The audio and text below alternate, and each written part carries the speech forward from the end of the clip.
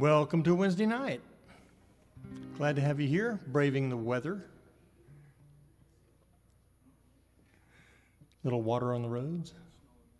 Yeah, at least it's not black ice. We're good.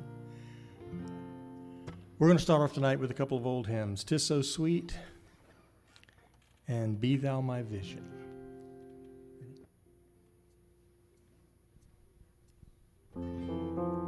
Let's stand.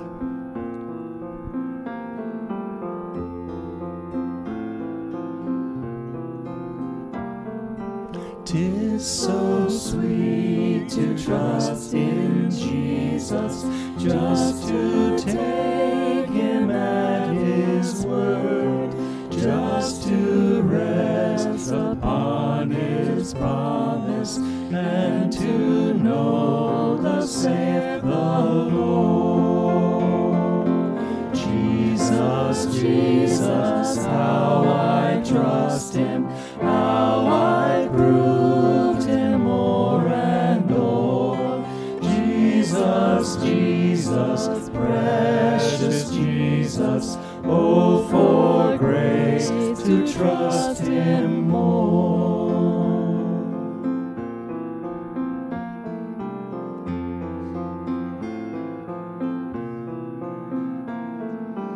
I'm so glad I learned to trust him, precious Jesus, Savior, friend, and I know that thou art with me, wilt be with me to the end. Jesus, Jesus, how I trust him, how I proved him o'er and o'er. Jesus, Jesus, precious Jesus, oh, for grace to trust him more.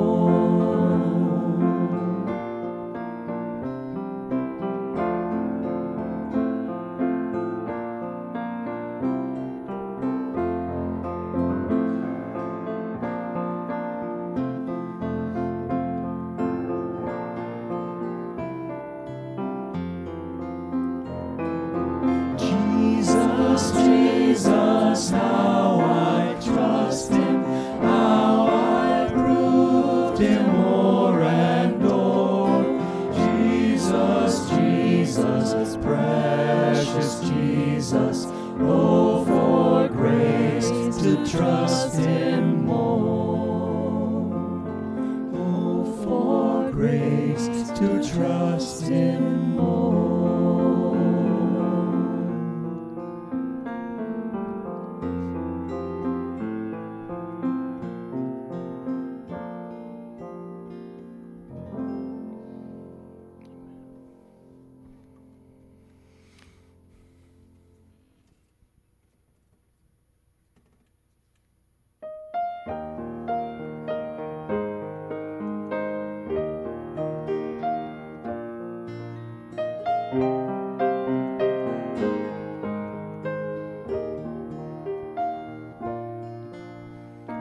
Be thou my vision, O Lord of my heart, not be all else to me, save that thou art.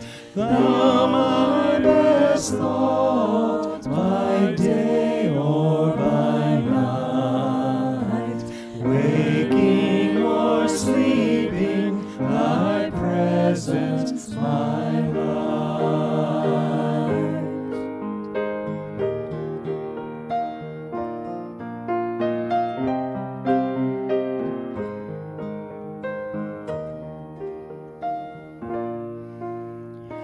Be thou my wisdom, and thou my true word, I ever with thee, and thou with me, Lord. Thou my great Father, I thy true Son, now in me dwelling, and I with thee.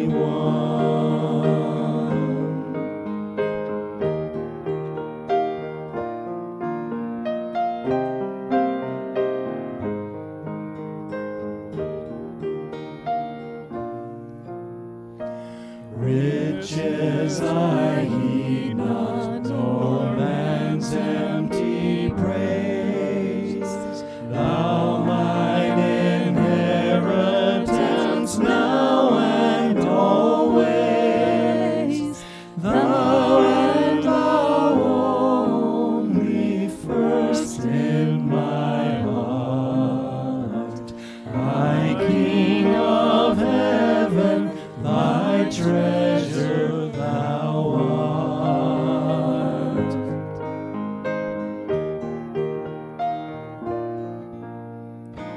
My King of heaven, my victory won.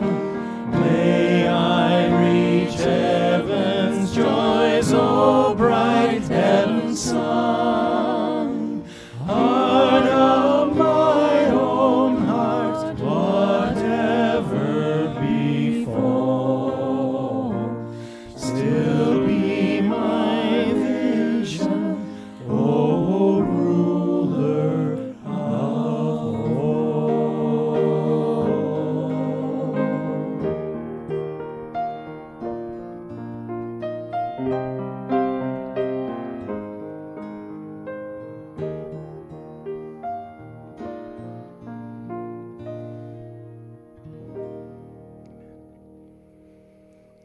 Father, we pray that that was a sweet-smelling aroma to you, our praise.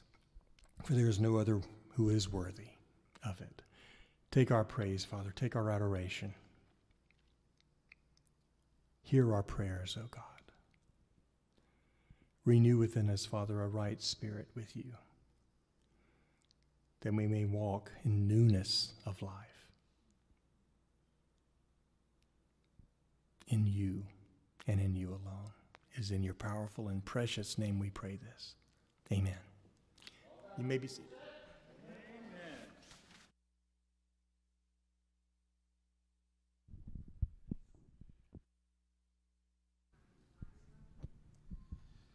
Well, good evening. We're excited to be here tonight. We've got a different lineup for you. I think one of the things that we're very blessed about as a congregation is we have a very deep bench. We've got a lot of people who can come up here and talk about our questions. I can barely hear me. Well, I hate to ask that, but can y'all hear me? We good? Okay. So I can hear you. You can hear me. That's what. All right. Good. You know, before we get into introductions and kind of talk about a few things, that song, "Be Thou My Vision," incredible message. That's one of my favorites for a number of reasons. But we're having technical issues here. But you think about what that means about focusing on Christ, especially when we're tempted to focus on so many other things. It's a good thing. Don't mind the people behind the curtain. Pay no attention to the people behind the curtain. All right. So, everybody good? We're good? Settled? Sort of, kind of? We're good. We're good. All right. A couple things I want to make you aware of, and this is it's a good thing. We are as a congregation, I believe God's leading us into a one another type mentality. And so we want to talk about how we can love one another, how we can invest in one another, how we can serve one another. A number of passages that talk about that. And one of the things that has come up the last few days is we are in a kind of a different season with all of this isolation and the staying at home and the masks and everything. We have a number of folks in our congregation who, for good reason, have not been out and about, and I'm not nervous, but I'm concerned that we're not reaching them or making sure they're doing okay. So we're starting a real push to have a phone ministry, which is, if you've ever said there's nothing I can do, now there's something you can do, and this is a very good thing. We are orchestrating it through the church office. We're asking folks to help us to just make a regular contact with members, especially those who can't get out and about, just to be in touch with people. It can be a brief conversation of just how you're doing. It can be extended, however the Lord leads, but the idea is for us to be connected and stay connected. So if you're interested in that, contact church office, talk to the P's. We've got the P Cubed. We've got Pam, Pat, and Paula, and so they're all working with the father about the Father's business. And so if you just find anybody whose name starts with a P, and they probably know something about what's going on. So please be aware of that. We also have the bus has arrived. So now we have the school bus. Pack the Bus is coming. We're going to spend the month of July dealing with helping to provide for some of our area school kids school supplies. So be aware of that. They have a number of needs, especially now, that we want to be sure that we can help with. So next time you go shopping, grab some. I think glue was. Did y'all see the list? I saw something, but glue was one of the big ones, and I assume like wide margin paper, pencils, that sort of thing. But if you want more information, make us aware of that. All right. Any other? I tell you what, you're keeping track. I am. Okay, so let's talk about introductions here. Usually, has been over the last few months, has been Pastor Joe and Pastor Bo. So now we've got Pastor Dallas and Joe. So we still have a Joe, just plain old Joe. Actually, that's not true. This is Joe with the snow, and the other Joe is Joe with the glow. So that's how we distinguish those two. So this is Joe with the snow, and then what happened is Pastor Joe with the glow, is with the youth, working with the youth down the building, the other side of the building, and then Pastor Bo is on family vacation this week. And so he's not available. So I appreciate Joe Thoreau coming in and stepping up and helping us. Dallas is started your interim. Hey, tell us about that. People have been asking me, so they might as well just hear it straight from you. How did it go on the first Sunday of interim work over at Shepherd's Way? Is that Only one tomato. One tomato. No. They were very, very gracious, very receptive. It was just a great Sunday overall, and my heart goes out to those people. And my prayer is that I can lend a helping hand and insert myself where I'm needed.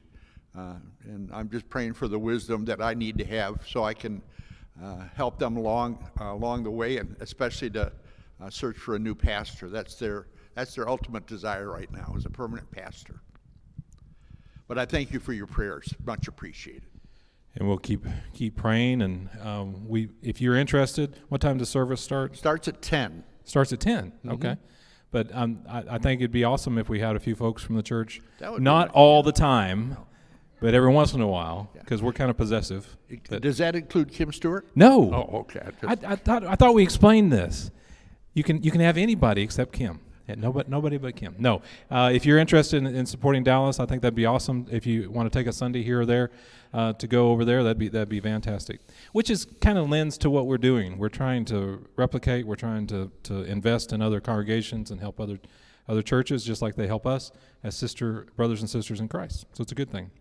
All right, let's talk about the prayer list tonight. We've got a number of things we want to be praying about as going through the prayer list. One that came to my attention this afternoon, Sam and Kathy Stewart. Sam is the pastor at North Oak Baptist Church, and his wife, Kathy, is going to have stem cell transplant tomorrow. And with everything that's happening, it's not going to be he won't be able to be there with her like he would normally be. A number of things happening there. So we want to remember the Stewarts in our prayers tonight. As I go through the list, we've got a number of things. A lot of folks have come home. Yvonne's come home. Diana has come home. Let's see. We've got others. Donna Kusick at First Baptist Crystal River under radiations. And, good news on Taylor Cernich, recovery from her knee surgery. So that's exciting that she's doing okay. What's that? I saw her here tonight. Well, there you go. Wow, that's pretty good. Yeah. 48 hours and she's walking through here? Cartwheels or just walking? Wow. Yeah. Just walking? Okay. All right. Other updates tonight? Carl Taylor's Carl. at Diamond Ridge. Yes. That's another one. I tell you what, it really hits home when folks are going through things and aren't allowed visitors. I called one of the nursing homes, the rehabs today. It wasn't nursing home, it was a rehab. And I said, I want to come visit so-and-so, and they said, we won't let you. So it was one of those where, you got to be kidding me. I mean, that's frustrating. Carl is the same thing. Can see through a window. Is that what the deal is? Is that how Yeah. So. All right, so I'll be praying for Carl and for Sally. Jim Taylor, definitely want to be remembering him.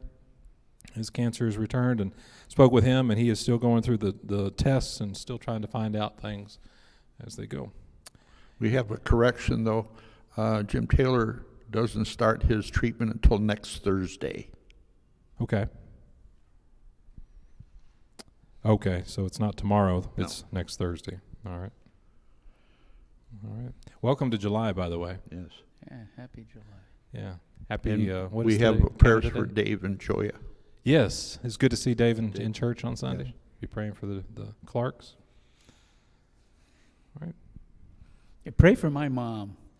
My mom, who's 95, and she's in a nursing home in Rhode Island. She has been tested positive. Oh, no. Really? But the thing is, she's just tired. She's not exhibiting any other symptoms, so just Good. Okay. pray for her. Well, we went through quite a few here, but Dallas, do you think you could lift up, best to your recollection, some of these? Sure, be glad to.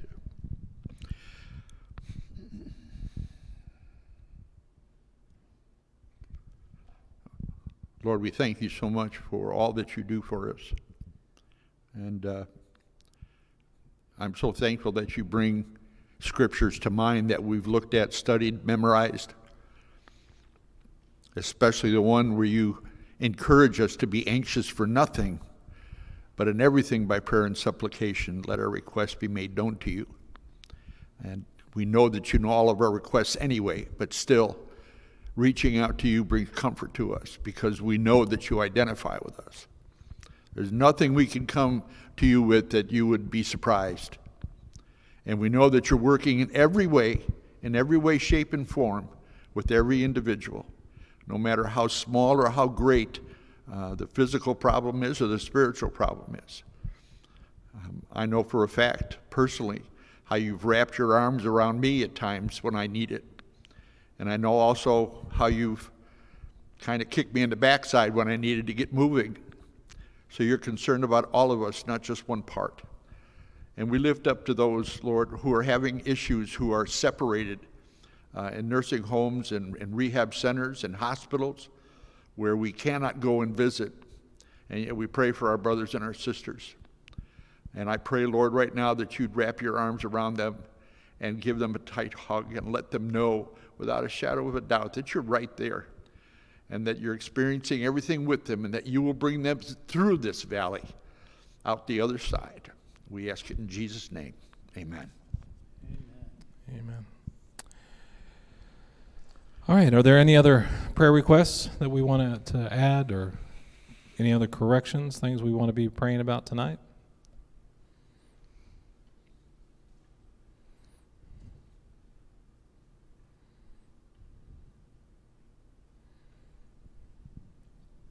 Crickets. What's that? Crickets. Well, they're a bashful group. Well, I've been out there. I've Yeah. been bashful too. Yeah, it's hard. Yeah. All right. If there's nothing specific, anything coming up online, Dallas? Right now. Thank you for watching that, being aware of that. Okay. Well, let's move into our time of study then. If we've got no other requests that are coming up, but we will gladly pause at any point if we need to or have that. Want to look at the question. I'd like to give it a little more justice than we did on Sunday. It's just one of those things where we talk about the question. If you're not familiar with what we're doing, we're going through a question a week, and it's a biblical paradigm frame, a worldview, a biblical worldview where you understand from a Christian's perspective how we view things. And it's things that we've got to, sometimes we assume everybody knows this and talks about it, but you shouldn't do that. We need to be sure we're all on the same page. And when I can, I like to preach on the question and the passage or what's connected to it. This last Sunday, we went a different direction, so I want to spend a few more minutes on this question and answer and the scripture. Actually, I had preached on that passage a few weeks prior, so that helped me kind of not to worry too much about it, but I do want to talk about it for a minute. So the question this week comes out of New City Catechism. The question is, what else does Christ's death redeem? Do you guys ever think about this? I mean, before you saw the question, obviously we've got a heads up, but has it ever occurred to you that the cross did more than just save sinners? which is huge, but there was more that was happening there. Yeah. It just amazes me. You think about what happened on the day of the crucifixion, with the sky, with the darkness, with the temple, with the earthquake, with the curtain torn in two. Everything that was happening. You go into the book of Romans and it talks about how creation groans, and how there's this because of sin, and how the impact of sin went beyond just humanity. It was the created order. We think about the things of destruction that I'm not 100%, but I would think a lot of what is weather related, tornadoes and hurricanes. I don't know if that would necessarily be the way it would have been before the fall. What things that the droughts and that sort of thing. So. I don't know, Garden of Eden. I wasn't there, so I really have no clue. You have any idea? Oh, I'm thinking it was pretty idyllic. Yeah. So You know, yeah. I'm sure they had exactly the water that they needed for the plants. Everything was spot on. Everything was perfect. Yeah. Okay, so if this is the question, what else does Christ's death redeem? The answer would be Christ's death is the beginning of the redemption and renewal of every part of fallen creation, as he powerfully directs all things for his own glory and creation's good. You think about what that means, what that is saying. Beginning of redemption, renewal of every part of fallen creation, as he powerfully directs all things for his own glory and creation's good. And where we get the passage from that is Colossians chapter 1, verse 19 and 20. For in him all the fullness of God was pleased to dwell, and through him to reconcile to himself all things, whether on earth or in heaven, making peace by the blood of his cross. So when we come to the Colossians passage, there's two big themes in that pericope, those few paragraphs. One of them has to do with Jesus being the firstborn of all creation. And then the second has to do with him being the firstborn from the dead, which is his priority. He's number one. He takes preeminence. So creation, when Paul was writing in the church in Colossae and they were talking about all the things that Jesus is great, but maybe we need to think about Jesus plus this or plus that. And Paul said, you understand there is no one greater than Jesus, no one more substantial, more powerful. He is God. As a matter of fact, everything in all of creation, whether you see it or not, is under him. And by his blood of his cross, the last part of verse 20, the blood of his cross, he brings everything together. Which means, and I've studied a little Greek, so I'm pretty confident in what I'm about to say. When he says everything, it means everything. There you go. And yet a portion of God's creation is still perfect. We've had spring, summer, winter, and fall since the beginning of creation.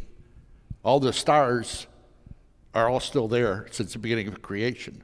The world has traveled around the sun 365 days to get around it since the beginning of creation. Okay, so you're talking about the order of things, the natural order of order? things. Okay, Chaos came on the earth.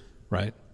But we still have common grace. Yes, we do. Which is another theme that we see through the scriptures, is that even when we are sinners by nature and by choice, his grace still sustains us. Which means everything beautiful, everything arts, everything uplifting, everything that's noble, even if you're not a Christian, you can enjoy it because of God's common grace, because he loves you enough not to let you be fully thrown out to everything that you could do against you. What are you thinking, Joe? Well, as I was preparing for this evening, Jesus, that's the answer, okay? So that's the Sunday school answer. I know it, but it is the answer. You know, it's interesting. As I was reading through this, it's talking about every part of fallen creation, and it's hard to think about creation itself being fallen. But if you look at just outside of the human beings themselves, and you look at the natural, what we consider nature, look how God has used that so much in things that he has done, that he's noted through Scripture, as far as controlling that, as far as, from the flood to the fish, Yeah. to even to a burning bush, even to when the sun kind of, and you're talking about the things, the order, when he directed the sun to go ahead and change so that the shadow changed Yeah. as well. It just shows his control over all of creation. Amen. In addition Yeah. to So what's the problem? Are we is my faith, is our faith so small that when we fail to realize, or maybe God isn't our vision as much as he should be, we fail to realize he really does have everything under his control. He is the creator of everything. So there is no weather, there is no issue, there is nothing that is bigger than God. But why do we act like that? Why do we let things get to us? Well, obviously, it seems as though when we start getting into these questions here, we're going to Yeah. see where, sinful nature of man is just a major part of who we are. Well, let's bring it really close to home. Is it wrong for us to be protective against this virus? Because God's bigger than the virus. So how do we respond as Christians to the coronavirus? Yeah, well, but that just because you believe in God doesn't mean you're going to run out on the highway in front of an 18-wheeler. Obviously God has given us some common sense and things in order for us to deal with, the everyday aspects of life. So But for Christians to worry about it, to be there you go. anxious The about it. distinction between worry and just be wise, be good stewards. Exactly. And there's no exemption. I mean, you go through Scripture, people were killed, innocent people were killed throughout Scripture. It had nothing to do with whether they were being faithful or not. As a matter of fact, Hebrews 11, you got folks because of their faith were killed. Yeah. So this isn't a kind of a, hey, I've got a plastic bubble around me and no one's going to hurt me if I follow Jesus, at least not on this side of glory. Yes. Okay, all right. That's exactly what the other guys do. I talk for 20 minutes and then they say, okay. All right, let's go to the questions as we go through. So we're looking at some of the questions for this week with the life group questions. And the first one, if you ever falsely accused someone, boy, there's a wide open question. You falsely accused someone, what happened when you realized your mistake? Have you ever done that to God? Jesus. All right. I have. Yeah. I think it's fair to say we all have. Yeah. So there's been points where we've been wrong and accused someone of doing something that. If you really want to understand it, I think a question could follow that. Have you ever been falsely accused? Yeah. You can understand then. Yeah. Okay, so what happened when All right, you so- realized your mistake? So you want to understand the process of what goes on? Yeah, well, go ahead. Okay. Go ahead. All right. Well, I would say one of the things is, probably what leads to false accusations is there may be some kind of an argument that takes place, okay? And then, maybe an accusation is made during that. So I'll kind of stew in my rage for a while, or let that feeling of being betrayed Yeah, it overwhelm kind me. of hurts your feelings when people don't think the best of you, doesn't it? Yeah, and then usually with me at least, then I'll cool down, and I find this is a great time to pray. Is to go ahead and to seek some knowledge seek knowledge, true knowledge, and then it leads to typically confession and apology and ultimately reconciliation. Life would be a lot easier if we would just skip to that last one, wouldn't it? Instead of doing all the stuff in between. All right, what about doing that to God? Have y'all ever falsely accused God of doing something or not doing something? Never. Never? Never. Okay, well, I'm not going to lie. I'm going to say I have. So Yeah. Well, good. I wanted to see how you would respond. I can think of not a number of times, but one in particular. It was a number of years ago, and we were in a bit of a pickle in terms of our home and our finances, and I was really trusting God to provide in a way that I thought made perfect sense. And I was like, come on, God, come on, you can do this. And I remember I was driving home, and I remember where I was when I was driving, and I was screaming in my car and I can't imagine if somebody was driving by, if they saw me and what they thought. But I remember yelling at God and saying, surely you're not understanding this. Have you ever used this phrase, what have I ever done to deserve this? And even as I say this out loud and I'm admitting That's this. a terrible question to ask God. Yeah, and that's my point. This is not bragging, by the way. This is I'm not okay with what I did, but my point is I was at that point where I was really frustrated and I didn't understand why we were trying to do. I thought we were trying to do the right thing and we weren't getting the answers that I was expecting. And in hindsight, I was 100% wrong, 100%. But in the moment, it felt like surely it makes you question. It makes you question God's motives, God's character, God's love, and that's not okay. I mean, it's okay to cry out to God, but what really bothered me was as I look back, He put those pieces together. He took care of us. He's done more for us than I can even begin to imagine. And how dare I be so blind to who He is and to falsely accuse, like what we're doing within Micah, which is the whole point of the question.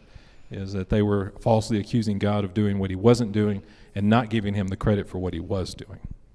Well, yeah, you make the assumption that you know better than He does. Well, that's a dangerous place to be. And just for the record, I'm not claiming that today. That was then. I'm not saying that's happening now. And if it was, I would ask forgiveness. All right. Because you're more mature now. I was the same way. I was the same way. At my last pastor, that God brought me there. I knew that, but when he took me away, it was very difficult. Yeah. And I called Him out on it. I mean, He put me there, but I'd gotten cocky, and I was kind of all into myself at that time. And He said, no, they need new leadership. And I think the hardest thing to understand humility was when I had to stand up in front of the congregation and said, God's saying it's time for me to step down. That was hard. That was humbling. All right, anything else on the first question? I feel beat up enough, so I think we can keep going. All right, question number 2. Read Micah 6:1-8. What does the passage say? What stands out to you in the passage? What questions come to mind as you read the passage? Do you have any other observations? Would one of you gentlemen be willing to read through Micah 6:1-8 for us? Sure. Okay, Micah 6:1-8. Hear what the Lord says. Arise, plead your case before the mountains, and let the hills hear your voice.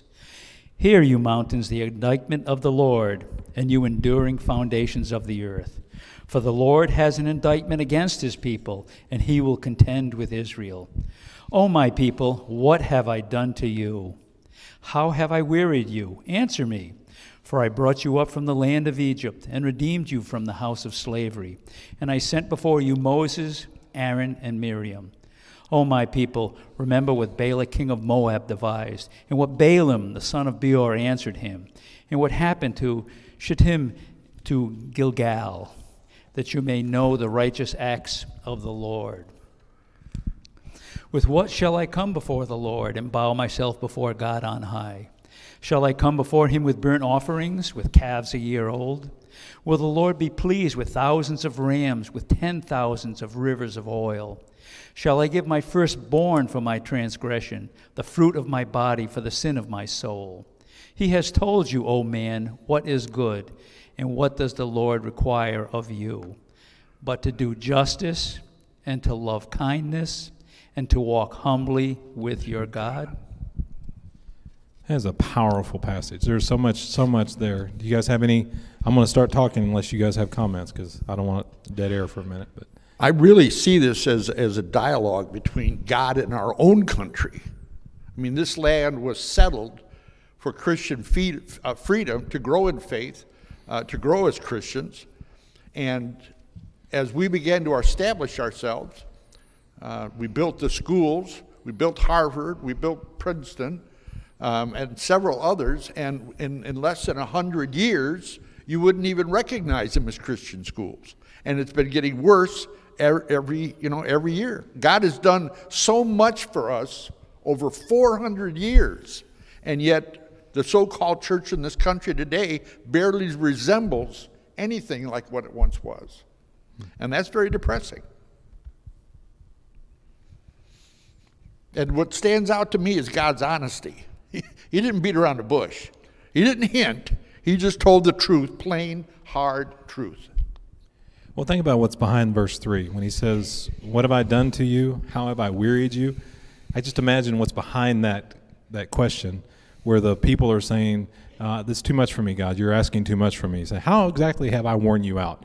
Everything I've been doing for you, getting you out of slavery, getting you through the wilderness, getting you into the promised land. I've done all these things for you. And tell me exactly when it was really bad for you, because I've been there for you. I've been the grace, I've been the mercy, I've been the forgiveness, been the patience, done all these things for you, and you have the audacity to whine at me about this? Where's the problem again? So you don't like the color of the blankets on the bed you get to sleep in? What's going on here? Why are you getting so picky about the things that don't matter?"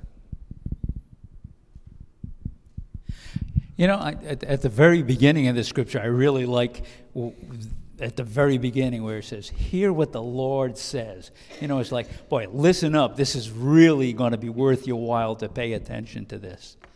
You know, and then he says, you know, "Have I ever forsaken you?" You know, I'll tell you, the book of Exodus, I love the book of Exodus, because when you look at that, and you know, and when you go back, even back to like in the first chapter, in Exodus 1:8, it says, "Now there arose a new king over Egypt who did not know Joseph." So I'm kind of wondering why this king didn't know. Was it because over this amount of time, the Israelites themselves had kind of let things I was gonna slide? say, how do you not know Joseph? I mean, that was Joe. How do you not know Joe? Yeah. It's crazy. Okay. So, yeah. so obviously I'm thinking that the Israelites kind of slacked off so that possibly, yeah. their worship was not there in their face, so they were remembering why they No were there in distinction. Egypt in the first place. That's a good point. That's a very good point. What about the part where I say I love this, but in a really perverted kind of way? Verse 6 and 7, where the people come to God and say, "Hey, we're doing it all right here. We're doing great. We're going above and beyond. We're giving you an extra $5 in the offering plate. We are sacrificially living for you. We actually stay 10 minutes over when the preacher is boring. We're doing all of this. What more do you want from us?" But I mean, this is really serious, though. I mean, you think about how audacious and presumptuous this is. Instead of offering sacrifices out of a devoted heart, out of love for God, we're going to do all these things, Lord. And what more do you want from us? What more do you want from me? It's crazy. But we refuse to be honest. We can't see. We like to come up with names, and we've been doing this since the beginning of time. We come up with names like murder, stealing, adultery, pornography, fraud. We come up with all these names. God doesn't see it that way. God only knows one thing: sin. One three-letter word. All the rest of it is us, the way we describe it. And somehow we can justify it. But you talk to anybody in the world today about sin, they don't want to talk about it. And that's the reason. They don't want to be honest. Because then they have to admit it. But look at what I do. Look at the good person I am. It doesn't make sense. When the Israelites were bringing all the material in to build the temple, and David's prayer about all of these things that we've given to you, but wait a minute, everything that we're giving to you came out of your hand. That's exactly right. And so there's this there's disconnect here in Micah 6 where they talk about, hey, look at all these great things that we're going to do for you. And you're still not going to be pleased, by the way. And God's like, well, wait a minute. That's my dirt. That's my world. That's my creation. How audacious of you to think that you're actually giving me something when I own the whole place. All right. Anything else on observations from the passages generally, overall? We didn't even talk about justice and kindness and humility. We'll get to that in just a minute. I'm just so grateful that to try to understand how God reacts to mankind. When you think back to Exodus and the one or two times he had just about had it and said, I'm just going to kill them all. And Moses stepped in and, and he could have wiped us out at any time he wanted to. Instead, he sends us a Savior. That's. I think about the grace in that. It's interesting you bring that up. I was reading that the other day. When God told Moses I'm just going to get rid of all of these guys. They're too much, about the spies coming back and giving the poor report, 10 out of 12. And God saying, Moses, I'm going to destroy them, and I'm going to build up my nation through your line. You're going to be my new nation. Yeah. Think about this for a second. Sometimes we think that God was on the point of destruction, and whew, thank the Lord for Moses, because if Moses hadn't been there, boy, then God would have destroyed all Israel. Think about this. Did God really have to talk to Moses about it? No. He could have just done the whole Noah thing, and he could have just wiped out everybody without even a second word. And then who put on Moses' heart the compassion for God's children? So we tend to think that Moses was great, because he even wrote about himself, he was the humblest man on earth, which I've often wondered about that. But Moses was great, but Moses was created by the God who put his heart in Moses. So it's kind of cool how it all comes back to the glory of God. Sam, you got a comment? You don't? Okay. Someone said you did. Oh, okay. Okay, let's keep going. Number 3. Do you spend more time complaining or being thankful? I think we can be done there. Let's call it a night. That's good. Do you keep in mind all that your Lord does for you? Are you in covenant with God? There's more. Declare his righteous acts. We hit the question. Are we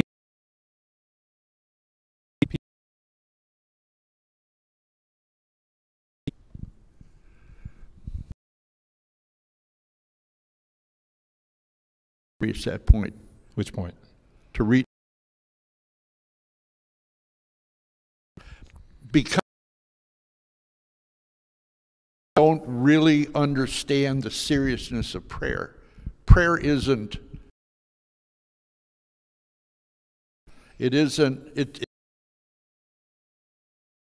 after, I know for a fact, times I'll spend my quiet time and I feel much. But at the same time, honored by our coming boldly into his presence.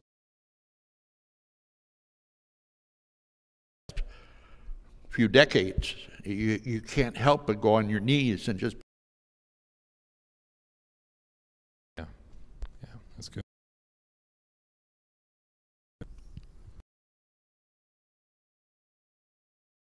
Jesus? Yeah, Is that your answer? yeah, Jesus. Yeah, all right. You know, it's interesting. And you know, we keep. When they were crying out, subjected, it says, cried out to God, but yet heard their cry. Way, even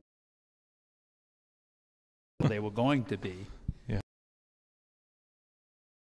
Finish up the question with the covenant. What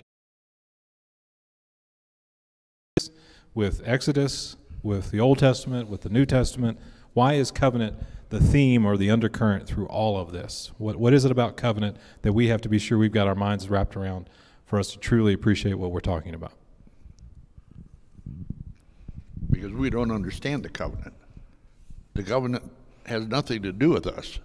The covenant is all God's. Yeah, but we're in covenant with him. We are in covenant with him. So it has something to do with us. That's because he made it that way. Okay. But when Jesus was saying, this is the new covenant for my blood. In my blood. What was he talking about?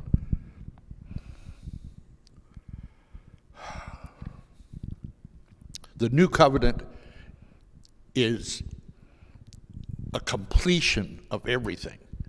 I don't know how to. Well, obviously, theological.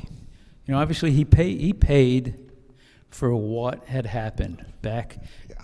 way back when, starting with Adam, where sin was introduced. And he came in, and that covenant was that I will pay that price. Mm-hmm. Here's what you have to do in order to be absolved of that sin, in order for me to assume your sin. You'd almost have to look closely at an Israelite's life.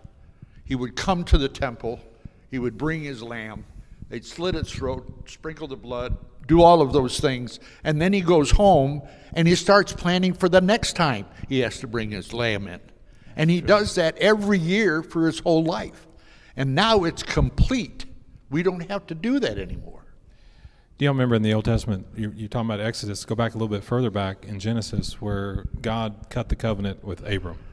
Mm-hmm. Do you remember what happened when he put Abram to sleep and he walked, he had the pot and the halves of all the animals and whatnot? Abram wasn't able to uphold his part of the covenant. And that's what you're talking about whenever you talk about our relationship with Christ. Our faith is not dependent upon us, it's dependent upon the promises of God, of his covenant with us. And so the Israelites, they were getting more flesh-centered, man-centered in their walk with Christ or with God, and so they weren't seeing how they needed God and how they were blessed by God and how God was going to keep his word. But if we don't have that covenant, if we don't have that relationship, then none of this is going to apply. Exactly. None of it's going to work. Yeah. Man loves to change things, change things up. I mean, the only thing Abraham had to do, God said go, and Abraham changed things up as it went along the way. Let's go on to the next question. Question number 4. Israelites, primarily Judah, were exaggerating their obedience and ignoring their disobedience. If you've ever been a child, you have done this. If you've ever had children, you've heard them do this. In terms of overemphasize the good stuff and underemphasize the bad stuff. Then the rest of the question, have you ever complained to God claiming to not know what he wants when you were really just avoiding the truth about your rebellion? Have you ever done that? Yes. Not recently, thank God. But yes. Yeah, but even David, if you look at the Psalms, I mean, there were times in there where he was pretty whiny, and he claimed that he really didn't know what God had in store for him at that particular time. But usually he came around before he finished it. But it just shows that sometimes we just don't understand, and we think that like you were alluding to earlier. People look at Christians, especially a new Christian. Sometimes they come in and they think that, this is going to be great. This is going to be a cakewalk. We can just all hang around and sing Kumbaya, and life is just going to be a breeze. And they don't understand that the challenges that come with belief in God, and even in those times, it's God is we don't understand his motives, and the reason for doing that. We still need to, we look at it as hardship instead of something that God is using to refine us and to help us in our spiritual growth. Yeah, growing us up. All right, next question, number 5. Define the big 3, the points of piety that Micah 6:8 talks about. Justice, kindness, and faithfulness. So what does this mean when we talk about require of you but to do justice, love kindness, and to walk humbly with your God? So what do those 3 mean? I like the way he puts it, that we do, justice is what we do, kindness is what we love, humility is the way we walk. I think the justice is something that is done on purpose, not by accident or incidentally. I think it has to be an act, a knowledgeable act. Mercy, that's something that originates on the inside, and it causes us to express it openly on the outside. And faithfulness, as the Message put it, don't take yourself too seriously, but take God very seriously. But I think it's more than that. If you've ever seen an Arabian stallion's gait, the way, or even the Lipizaners, that's who they are. This is who we're supposed to be. This is our gait with God, the way He intended it to be. So how do you know if you're doing this? How do you know if you're doing justice, loving kindness, and walking humbly with your God? How do you know if that's happening? Well, can we really be just? I mean, God is probably, well, we know God is just. Yes. And He's probably the only one really sanctioned to administer true justice. Right. Which is why vengeance is His, not ours. And and one of the things that I love about the Bible is the parallels between Old and New Testament. And we know that justice was identified basically to the Israelites through the Ten Commandments. And then Jesus came and really pared it down when He basically told us, and it's still along the same lines where, love God with your whole being, and God is always first, just as He was in the Ten Commandments. And then, to love, your fellow man, to love others as you do yourself. And to me, that's just, is to love God with all you are, and to be true, to treat others the way Jesus would. Well, what about the love kindness? What about the hesed? It's a steadfast love. It's the covenant love. It's about having that agreement. That's why this is all, the undercurrent is covenant, is because He's talking about He never broke His covenant with the children of Israel. And that's what Micah 6 is talking about, is He was always been loving. He's always been faithful. He hasn't broken down on His part, but they have. Yeah. Here's something I have about kindness, okay? And the following, it was written by Pastor Stephen Whitmer, so I'll give him the credit for it because I'm not this smart. It says, most of us probably try to be nice and pleasant when we interact with others. After all, it works to our own benefit if others like us. Kindness, true biblical kindness, however, is much more than simply smiling and asking polite questions. Kindness is supernatural, like the other fruits of the Spirit. It can only be obtained through abiding in Christ. It's an outgrowth of the genuineness of our faith.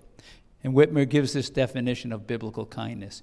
It's a supernaturally generous orientation of our hearts towards other people, even when they don't deserve it and don't love us in returns. And that means that loving our enemies and those who don't show us love or even superficial niceness to us. And it goes on further to talk about even sometimes being, speaking truth in love, even when it's difficult. That's kindness as well. Yeah. Well, it's nice. It's easy to love loving people. It's easy to love people who are nice back to you. Yeah. But he's really getting to the heart of it. He says this is about loving people who don't necessarily respond in a loving way. Yeah. So be merciful as your Father is merciful. Okay. Good. Last question. Wait a minute. There's more. And I have to talk about faithfulness. Oh, yeah, that's right. Please, faithfulness. Faithfulness, that's putting your feet to the fire and following God. And one of the scriptures that I love is Isaiah 52:7, where it says, how beautiful upon the mountains are the feet of him who brings good news, who publishes peace, who brings good news of happiness, who publishes salvation, who says to Zion, your God reigns. That's good. That's it. Beautiful feet. That's good. I had a bad experience today when I was, after work, I was looking through Facebook a little bit, and the story came up. I don't know, one of our members of our church said it to me. It was about this 80-year-old man who was in line at McDonald's, and the lady behind him was honking on the horn because he was taking so much time to order. So when he got to the window, he paid for himself and he paid for the lady. You know, she's out there like this, and then he gets to the next window, and she reaches out and waves and says, thank you, you know, because he showed kindness when she was less than that. And I thought, you know, how great is that? And then the last little sentence was, well, then he took both meals and left. And she had to go all the way around again. We were right there, and then it just all fell apart. All right. That close. We were so close.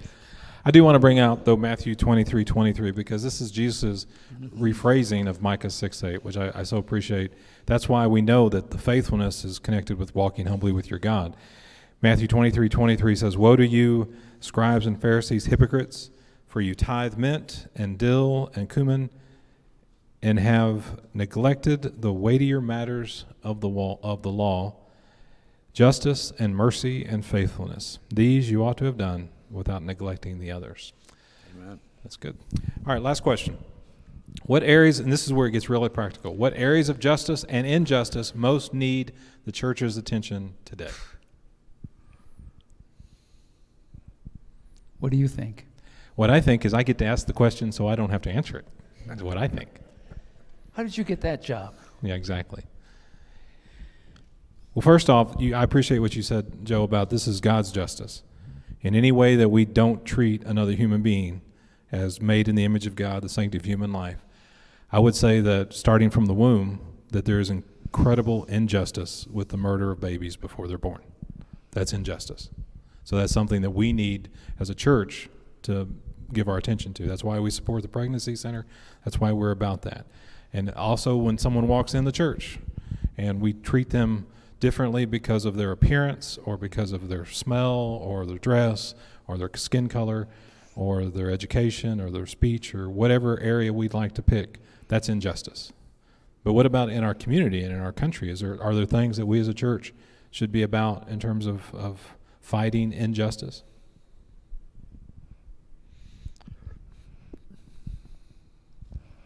I think we've taken a back seat, and that's always bothered me. You know, the protesters that have been out for the past few weeks about the injustices that have occurred to not necessarily very good people, but still they were out there protesting the result. And I don't see any, I mean, not that Christians need to go out and burn buildings, but to get out in droves to Supreme Court or to Congress or their local officials to protest the things that are happening, to give our voice, to give our organization, our religion, our philosophy, the voice it needs to try and change the world for the better. You know, we should be looking out for the least of our brothers. You know, there are many situations. We have a huge homeless population down here, and right now I'm sure it's hot for them or whatever, and that's probably something that they can deal with. But I know during those times when it gets really cold, there's a need out there. Also a need for people who don't eat as regularly as we do. They don't have the food provided for them. And that's also right. And you think about, we have some families in the area that the children are hungry, and that's not okay. And even when, and this comes back to the loving unconditionally, because it's not always because it's bad times. Sometimes the parents make bad decisions. So do we just help the children who are in need, whose parents haven't made bad decisions, or do we help the children who are in need? Is there, I mean, we can't really distinguish and punish the children for the sins of the parents. It's one of those where you have to love them. You have to seek justice. But how to do that? How do we do that in a way? I've been doing benevolence since I've been in the ministry, and there have been times when I would have a bag full of groceries, and I would walk out to the person's car carrying their groceries. They'd pop the trunk, and I'd put my bag, give it to them, and it'd be sitting next to 4 other bags because they were making the circuit, and they were going through and getting the bags from everywhere. And I was thinking to myself, what in the world, when their people really are hungry, what are you doing? But at the same time, there's times when they need it, and there's a desperate need, and we're able to provide that. And we've done some good things here as a church the last few weeks. We've got some great ministries that are happening with feeding the hungry. If you're familiar, a couple of days ago, Supreme Court ruled against a pro-life argument that really set us back as a country. Way back. And that things like that just are not okay. That's injustice. And they're fallible, and they're judges, and we need to respect their position and respect them as human beings. But I'm not okay with their decision and what that's done for the innocent unborn, especially in the state of Louisiana. I mean, it's just not okay. You know, along that same lines, now, listen to this. If you can believe this, my wife challenged me last night, if you can believe that. Yeah. I guess the Governor DeSantis, I believe from what she said, he signed some legislation saying that any minor or under a certain age, I don't know, under the age of 13, if they were to have an abortion in the state of Florida, it would require parental agreement. And she says, well, you know, this could very well lead to more children being born that would be put up for adoption. And then she said, do you want to adopt a child? It's like, wow, I didn't know y'all were in the market. That's good. well, that's Yeah. that led to the challenge. Whole and the nother confrontation, conversation. That's good. That's Well- good. Well, she's young enough, but where you do you think? No, you, I'm not. Okay, all right, No, all right. no. Joe Pa as a dad, it would be different. There you go. But you know, those types of things are challenging. And I hear this commercial popping up all the time now, is looking for guardian ad litem. Oh, you know? yes. And Yes. you know, and I know there are, especially in this county as well, there are children who are in need of those types of individuals. So, I've used to do that, Yeah. and it's necessary. It's something to be able to walk So- into a court of law and help somebody that are defenseless. They have no one on their side. Yeah. That's good. All right. Any other comments on the passage? Yeah, how close are we to getting back to normal now? Where are we at? I have no idea. I have You're the no- pastor. I know. Isn't that amazing how It is. little I know as the pastor? I think where we're at right now is we are wanting to get more comfortable, but because of the resurgence, because of the higher numbers, we're not going to risk anything unnecessarily. I do want to encourage, though, if you're not plugged in with a group, that you stay connected, because there's no reason as a believer in this body that you should be by yourself. And even if it's on the telephone, even if it's on the screen, but you need to have your brothers and sisters around you during this time. There's no reason to be by yourself. And if I could plug in, Saturday mornings, we're still meeting at breakfast station in Beverly Hills. That took 63 minutes 7:30. longer than I thought I it knew would. that was coming. Yeah, there you go. All right. Okay, well, if we can have the musicians come up. During that whole time, there were no questions or comments or prayer requests on the online, Dallas? Is that it? Nobody No, there was spoke? nothing. Okay. It said Sam had a question, but Had a I guess he comment. didn't. Well, I'd like to know what Sam's question was. I know, I'm curious. Yeah, could you tell us, Sam, or is it too late? Way too late. Way too late.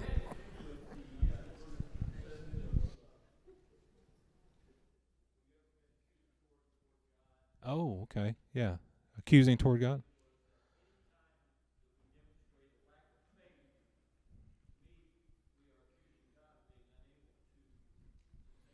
I think that's a very good point. Let me repeat that. He was saying that whenever we accuse God and we're accusatory toward God, it's a lack of faith, and we're claiming that He's not able, which is huge. That's not okay.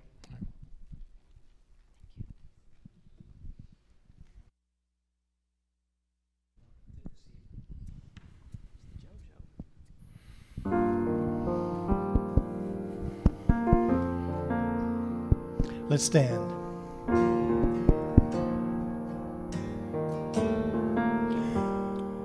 Break our hearts, oh God. Break our hearts. Break our hearts, oh God. Break our hearts. For the sin in our lives, break our hearts. For the sin in our land, break our hearts. And we cry out, we need your help.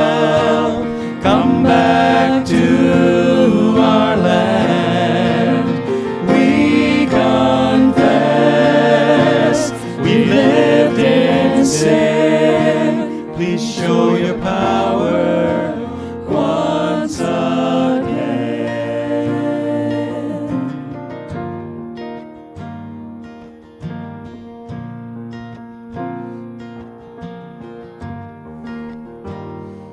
Break our hearts, oh God,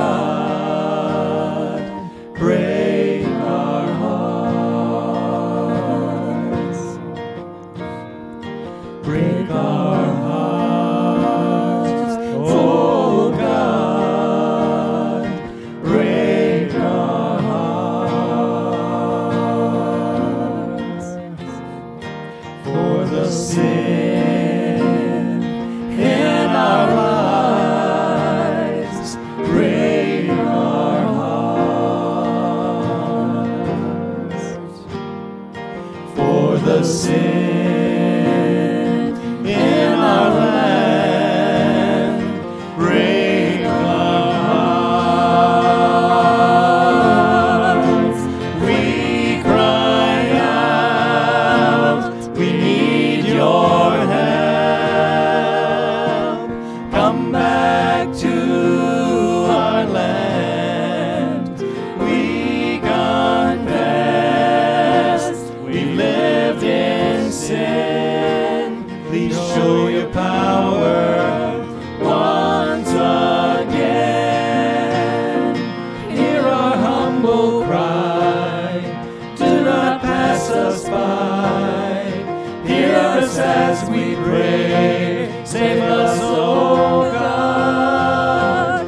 Let repentance bring glory to your name. Please show your power once again. We cry out, we need your help. Come back to our land. We confess we lived in sin. Please show your power once again. We cry out, we need your help. Come back to our land. We confess we lived in sin. Please show your power once again. Please show your power once again. Please show your power once again.